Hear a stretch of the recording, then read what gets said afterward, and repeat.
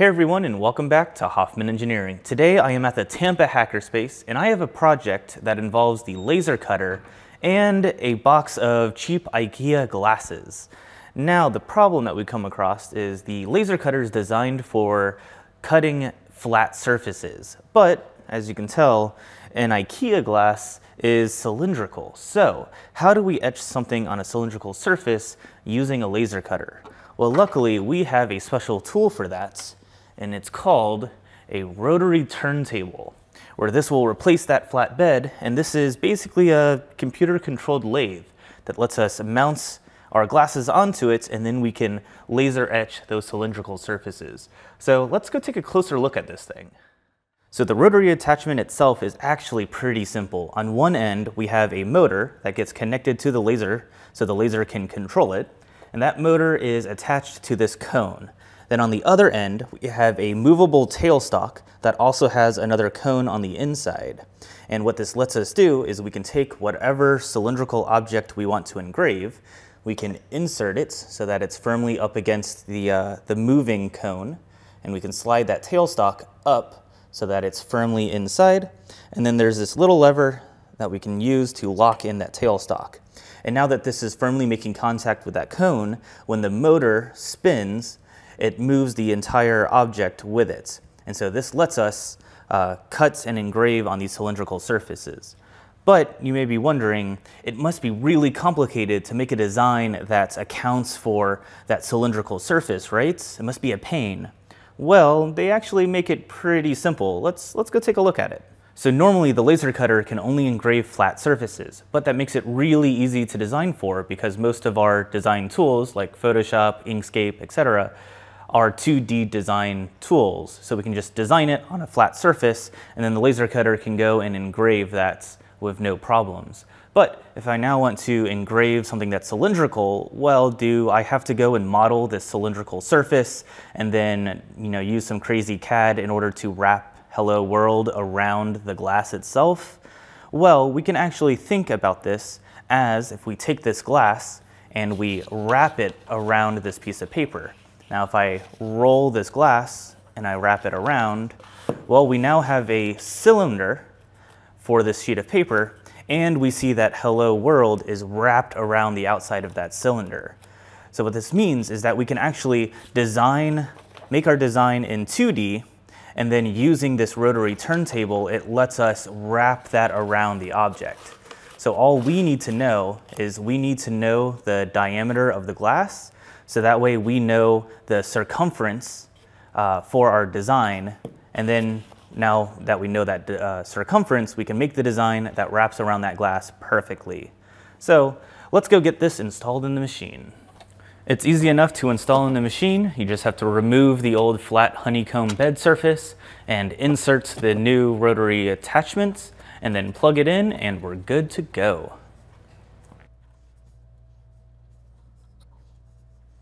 So now that the rotary attachment is installed, we can see how it works. With the laser on, we can see the little guide laser because it's not going to actually fire with the cover open, but we can see the guide laser is directly over the center of rotation over here. And if I move the laser in the X direction, you can see that it just moves back and forth. It moves directly along that line of rotation. But if I go and I move it back to the cone, and I try to move it on the Y direction, so normally this would move the laser forwards or backwards, but with the rotary attachment installed, if I try to rotate the Y, you can see that it actually moves that rotary attachment, and it spins whatever object would be in this, in the little lathe here. So that means that this machine is treating the outside surface of whatever we're engraving as that Y direction. And it just translates that into an angle that this rotates on. So it's actually pretty simple. So let's go make some designs and start cutting some things. So all we need to know to make designs for this cylindrical object is the diameter, because with the diameter, we can calculate that circumference, and that tells us how tall our y-axis can be. So I'm gonna get, since this is not a straight-sided glass, but it's relatively straight-sided, I'm gonna get the diameter in the middle of the glass. And that looks to be about 2.7 inches. So we will take that, we will multiply it by 2 pi times half this diameter, 2 pi r, and that gives us the circumference, and then that gives us our y-axis. So here we are in CorelDRAW, and we know that when this is mounted in the machine, that the long surface is going to be our x-axis, so that's going to be the long surface, the horizontal here in CorelDRAW.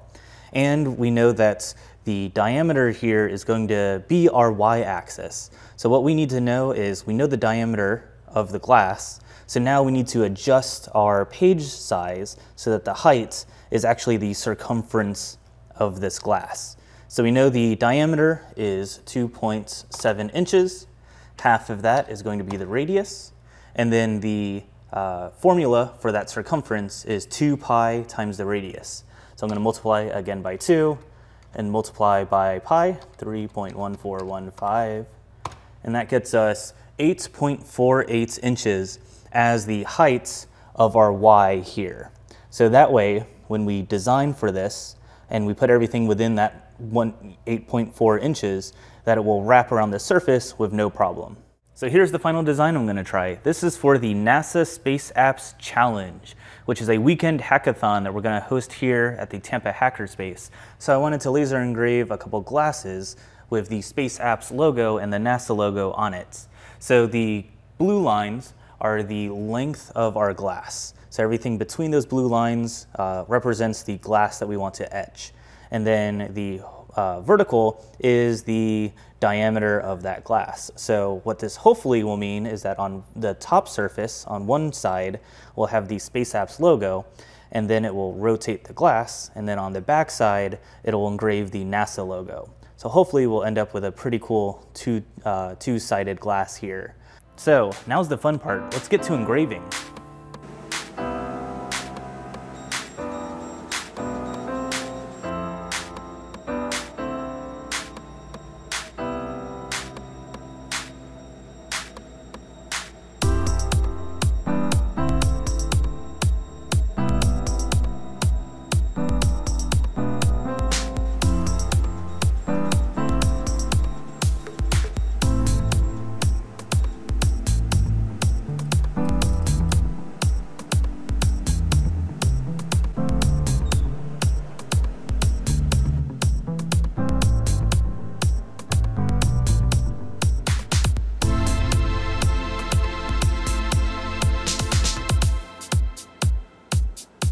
So here's the laser engraved glass. And the way that glass etching works is that the laser actually fractures the glass and causes it to break apart. And so what we need to do afterwards is take a brush or something and actually brush away all of that exploded glass. So if you take a look here at the A, you can see that some of it's actually chipping away already. And so that's what we want to do, because right now this is all like really rough, actual like broken glass. So we need to go here and brush it apart to get all of that broken glass out of there. So I'm going to be doing this for a few minutes, and we'll come back once all of this has been cleaned up. And you can see in a little bit more detail, like in the E, where some of that has been scraped apart, same with the A. There's still a little bit of glass remaining in there. So that's what we're trying to do, is just break apart any of that chipped glass. So here's the final results. Here are the two glasses that I cut. The first one with just the Space Apps logo, and the second one with the Space Apps logo and the Tampa Hackerspace logo. And this rotary attachment is awesome. It was easy to use, easy to get everything set up, and the results are amazing. So I can't wait to try out what else I can put into this rotary attachment and what else I can try out with a laser cutter. So thank you all for joining me as I learned how to use this rotary attachment. If you guys have any ideas for awesome things that you would like for me to put in this rotary attachment, please put those ideas in the comments down below. I would really love to hear what you guys think. And if you haven't already, click that subscribe button so you're notified of all of my upcoming videos, because I'm going to be doing lots of awesome projects like this. And as always, thank you for watching, and I'll see you all next time.